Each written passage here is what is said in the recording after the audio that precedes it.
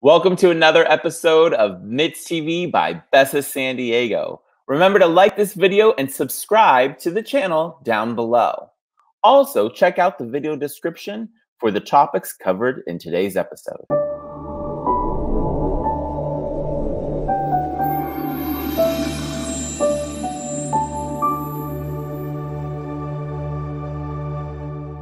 Okay, I think it's time for us to kick this off with a little bit of fun. First up, we're going to have Frankie from Snake Oil Cocktails.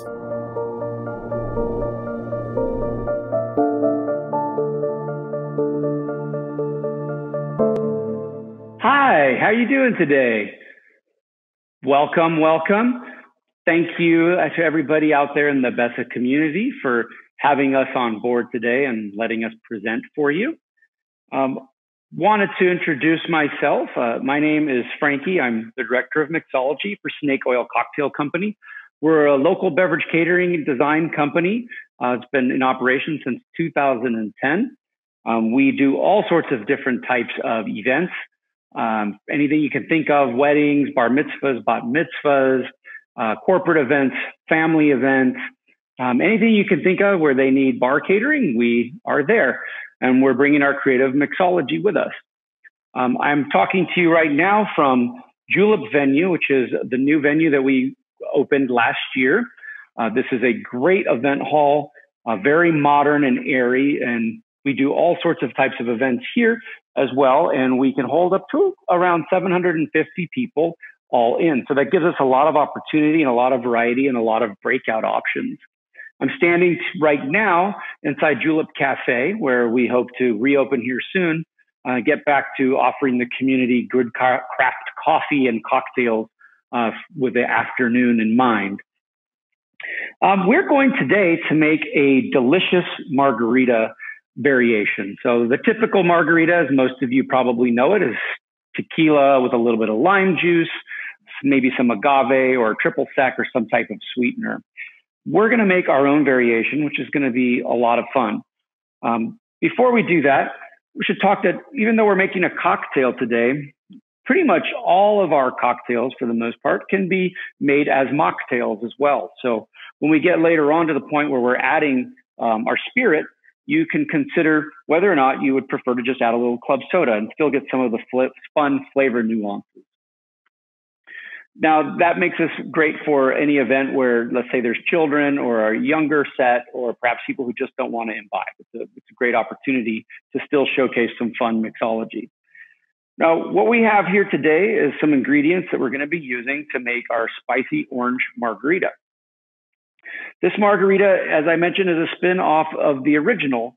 And what I've done is I've added a little bit of orange juice rather than using a liqueur. It also kind of tapers off on some of the acidity from fresh lime, as well as I'm adding some spicy ingredients. If you're not a fan of spicy, I suggest just leaving out the chili ingredients and instead just going at it as a typical cocktail. And perhaps that will work for you. So let's talk a little bit about, before we get into all of our ingredients, let's talk a little bit about what you're going to need when it comes to tequila. Now, tequila is a wonderful spirit, and right about now, as summer's coming on, is a perfect time to enjoy a good margarita. There's different styles of tequila. What I have here today are two different well-known houses. I've got Herradura for their silver tequila, Don Julio Reposado for a different style with a little oak age on it. Something to keep in mind when you're ordering tequilas is that there are highland and lowland tequilas. Typically, a tequila that's from the highland region will have better drainage and more residual sugar, which will basically create a sweeter style of tequila. A lowland tequila, which tends to hold the water that comes off of the mountains, is going to have a little bit more vegetal and herbal notes. So you can kind of research that as you're picking your tequilas and decide what style works best for you. I've got two different tequilas here that we're going to be trying, or rather we could use in the cocktail. The first one that, as I mentioned, the Herradura Silver. The Herradura Silver spends little to no time in oak. So in this particular case, it can spend up to 2 months to be considered a silver tequila. This particular tequila does see a little bit of barrel time. You can tell by the color. It's not just clear white. It has a little bit of essence of color to it. Most of the time, a silver tequila is going to be just simply Blanco or white and probably won't have seen any barrel time aside from a little bit of resting. Speaking of resting, though, the reposado, which means rested in Spanish, is going to spend anywhere between 2 months and 1 year in an oak barrel. And usually it's an ex-bourbon cask. So you're going to often have some of those bourbon notes, a little bit of vanilla and cinnamon and some of these things that you might get from the cask.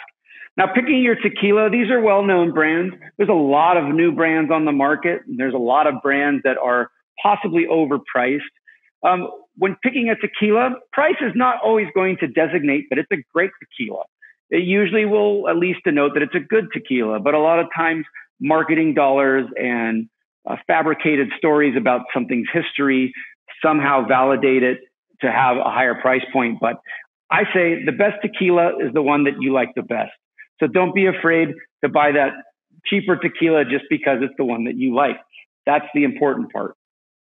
So I picked these two houses because they're well known, and I think it makes sense for the cocktail that we're going to make. Let's talk a little bit about our ingredients. So we do have a couple different things here. I have a little bit of a Tajin salt. Now this is going to be Tajin, which is a Mexican spice blend, usually citric acid, a little bit of salt, sugar, and chili. And often this is used just to eat on a little raw piece of jicama or watermelon, adds a fun, salty, spicy flavor. In this case, I'm going to do it on the rim. If you're trying to stay away from spice, just use a little kosher salt on the rim. Works perfectly. The next ingredient you'll see here is some cayenne chili flake. Now, what we're doing with our tequila in order to make this cocktail spicy is we're infusing it with cayenne chili. Well, the reason I use this as opposed to fresh peppers, the cayenne chili tends to leave a little bit more of a warmth on the back of the throat and not so much of a huge spice note on the front of the palate.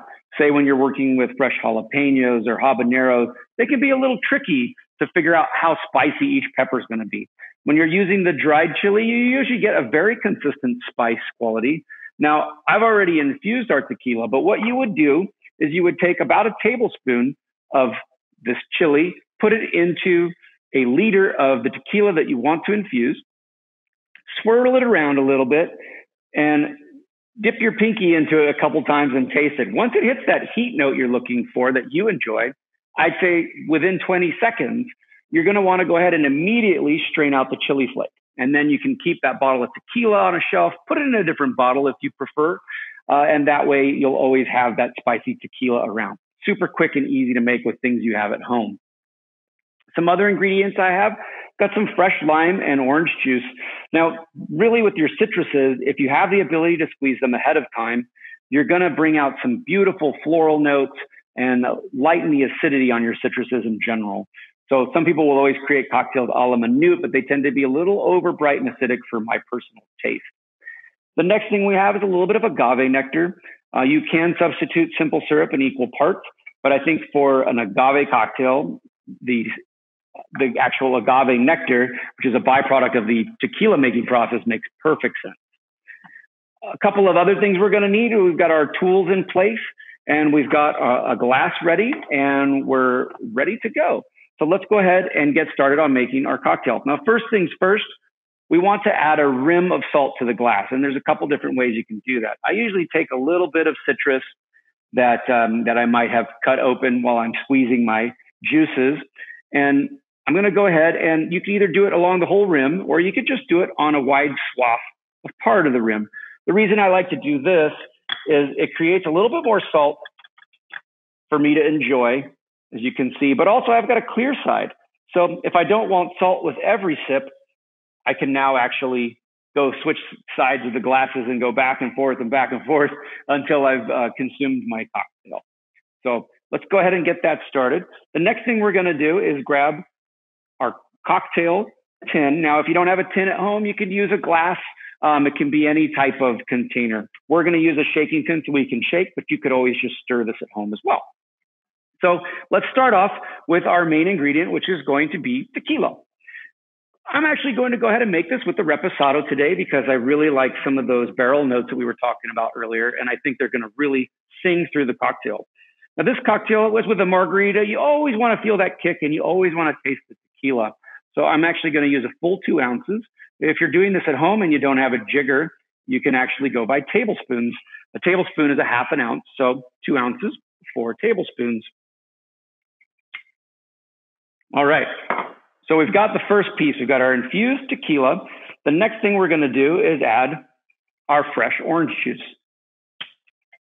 With this ingredient, we're going to add 1.5 ounces, or essentially 3 tablespoons.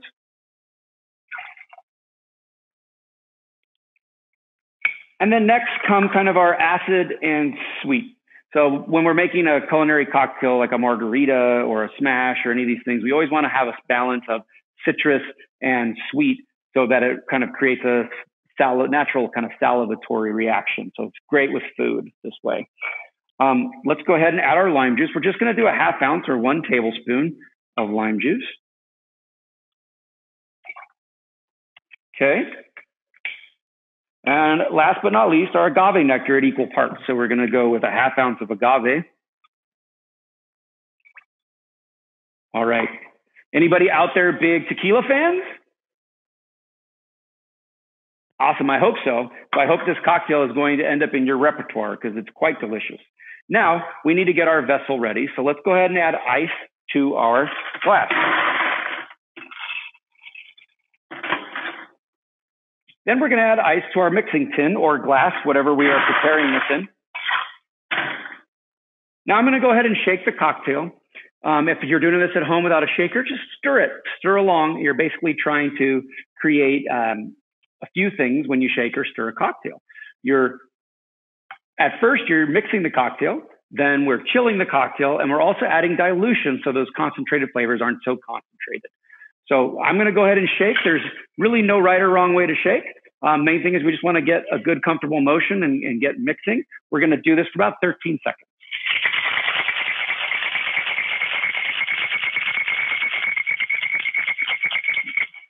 Now, if I was making a super chilled martini, I'd probably go a little harder and stronger, but I'm really just trying to mix this and chill it and dilute it. So I'm going to use my Hawthorne strainer and hold back the old ice and pour it over fresh ice.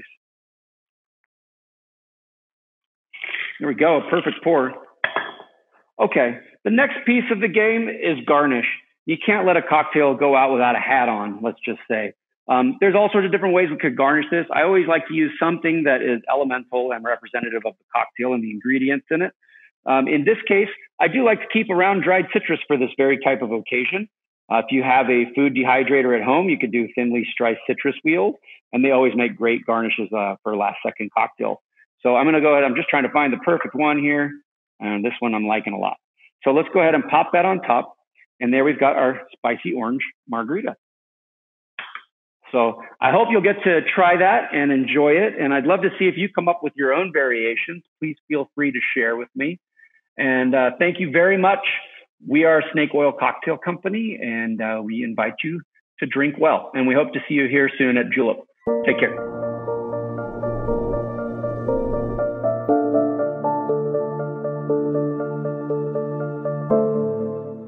Thank you so much, Frankie, for that inspirational margarita. Absolutely. I'm like ready to leave my seat right now and go make one because I have most of those ingredients in my house. This is like the best night ever. So I love some of these tips that you gave us today. And so just some of the more general things, like the whole Highland is sweeter and the lower, you put that perfectly. And that's going to be a little bit more dry for people when they're looking for their tequilas. I just have a random question. This is so going to be self-indulgent here. I'm hearing agave, agave, agave all the time about how the tequila is actually made. Is that really the marker of a better tequila? Is it's coming from agave? Does that make it real? Well, all tequila comes from agave in general. Mm-hmm.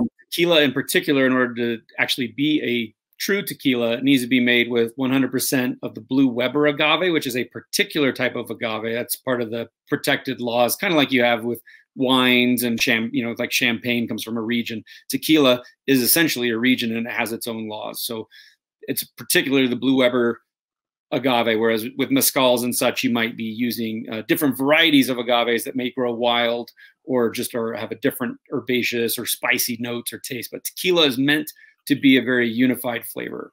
Absolutely. It's so such a perfect drink right now. and it's so on trend right now. So, and I also love the tip that you gave too about just adding 1 tablespoon of cayenne chili is gonna help out your bottle to get you the spicy margarita taste. That was a pretty great tip that you had there. So, and you would say that overdoing like a fresh jalapeno. It's just that fresh chilies are unpredictable. And so if you really want to have something that's consistent, that cayenne, I've been using it now for years and years, and it delivers more of a warmth to the palate and the back of the throat rather than this intense spiciness on the tip of the tongue. They can sometimes get from too much of the capsicum qualities from different chilies. And some people will experiment and use things like habaneros and ghost peppers and possibly regret that right away if they try to infuse a spirit with it, because they may not be able to control it as much. I love this. So thank you so much. This is like some of the best information. So just wanted to talk to you a little bit more about snake oil cocktail. And so, you guys are based here in San Diego. And so in your operations, tell us a little bit about what you guys do over there. Yeah, so we recently opened up JULEP venue, which is a large scale venue with great breakout rooms and lots of different versatility options. We're able to host about 750 people there. So we're really excited, obviously, for things to reopen here soon, and we can do all sorts of great events. We opened in October, and we're able to host some great events before the shutdown. But one of the positives is if we have a lot of space. So if anybody wants to do a responsibly socially distanced event, we've got a lot of room for that, which is great. So we also do offsite catering. We're running some programs right now that are called Virtual Barstool, where we can do basically team building via cocktail classes that are done over the internet, kind of like this, kind of like the video you saw, although a little bit more interactive, where we can sell kits that have bar tools and all sorts of ingredients so people can actually make these things as a group together for team building.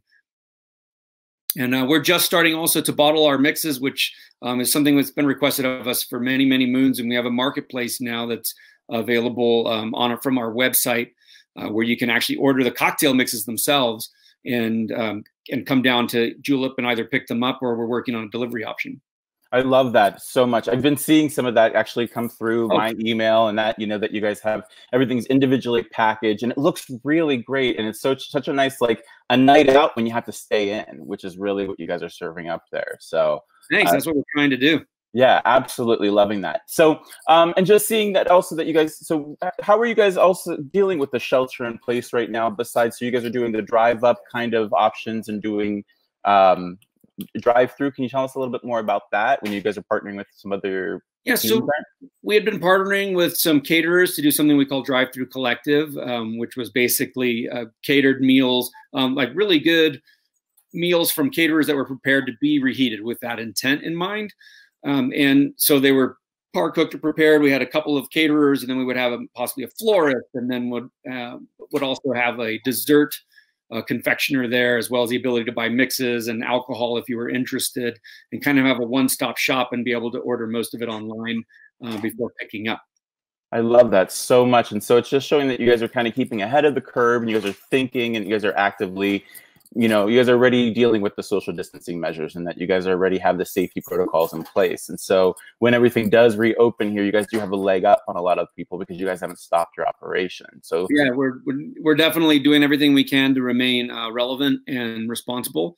And so far it's been well accepted. It's so wonderful. I know that my experience with you guys over there at Snake Oil has been pretty stellar. And I think too that now that we are going to be moving into this whole new section, we don't know if we're going to be allowed to have these larger scale events, that somebody like a Snake Oil and something, that you guys show that you guys can do the cocktail graffiti. Mm-hmm. And so if you are having a small event, it just does make it so just a little bit more, you step it up a little bit. So since we are, it's about creating those little lasting, the value is now going to be a little bit different, I think, when people look at booking their events. And so I think you guys are offering a little bit more of that special touch. Thank you. And that's always been our focus, is really to offer beverage experiences rather than just be bartenders, and make things memorable for everyone that's in attendance. And that's always been our focus. Absolutely. Thank you so much, Frankie, for joining us today. So, my pleasure, D'Angelo. Thank you. Yeah, absolutely. Snake oil is such a wonderful partner to Bessa San Diego. So if you guys want to learn more about snake oil, you guys can go ahead and check out the BessaSanDiego.com website, or just check for snake oil on Instagram, Facebook. You guys will be able to find them. So my name is D'Angelo. I'm from Balada Entertainment. Thank you again. This has been another episode of MITZ TV.